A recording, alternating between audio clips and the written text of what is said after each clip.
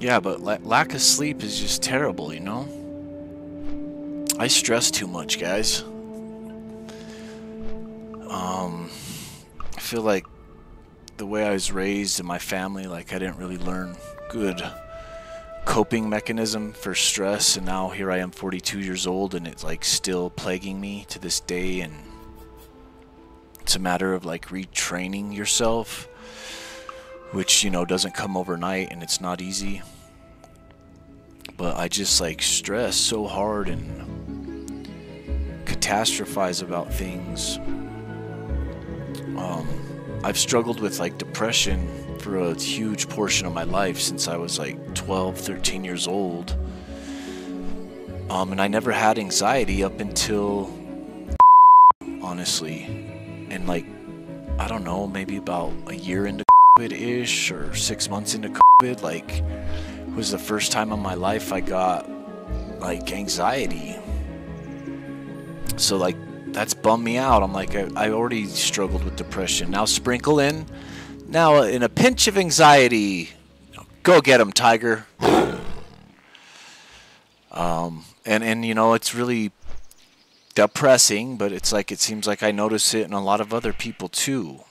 You know, I see my friends and family and just even just strangers that seem like they deal with depression and anxiety like a lot, you know, and then it makes my mind wonder, like, well, what's going on? Like, something's going on a bigger scale. Like, it seems abnormal for so many people to be so depressed, so anxious.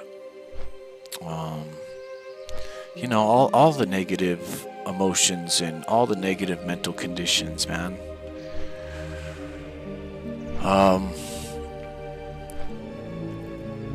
I'm open about my Christianity and faith, and I can't help but think these are the consequences and side effects of a society that the majority doesn't care about God or follow God or seek God, including me. I've spent years of my life not seeking God and putting God on the back burner, or putting God second or third or fourth on the list of my priorities.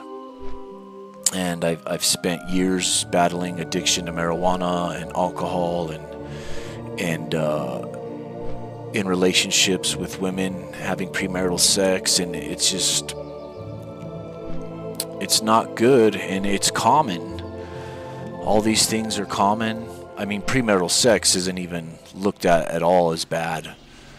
I think addiction's still looked at as bad. Like, everyone knows it's not good to be an addict, but not really when it comes to weed anymore. People don't really think it's a big deal if you're a pothead and smoke like crazy. So it's like these abnormal things have become normalized, you know, and that's not good. God doesn't want us to live that way, and I'm no angel. You know, I've struggled with it, and I pray that my days of addiction to drugs and alcohol are over, for sure. I hope my days of premarital sex are over.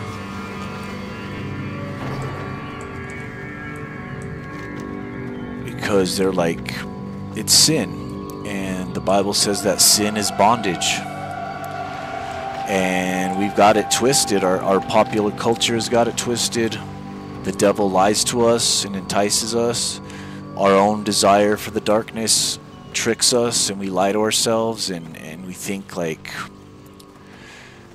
whatever, something, someone, a thing, whatever is going to be the thing that'll save us or make us feel better, and it doesn't, you know?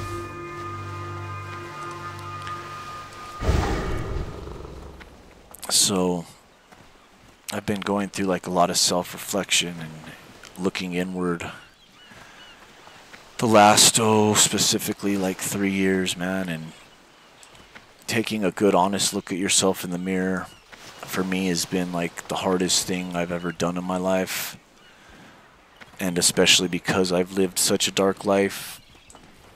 You know, the darker the life, the more demons to face in the mirror, man, and it's not pleasant or fun, but it's necessary and it is doable, especially with God, especially with the help of God, you know?